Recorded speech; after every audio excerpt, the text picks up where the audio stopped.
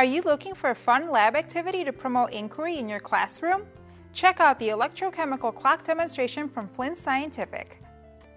Inquiry begins with questions, and this is a very effective demonstration to generate lots of authentic student questions. Begin by having your students silently observe the demonstration. First, assemble the clock and attach the metal electrodes to the beaker. Then, connect the alligator clips and add the orange juice. Students will be amazed when the clock starts running and wonder how it works. They may also wonder if other juices or liquids could be used. What about other metals or nonmetals for the electrodes? Will temperature affect how fast the clock runs? What is this foam that's being produced? Just how much voltage can we get from an orange juice battery?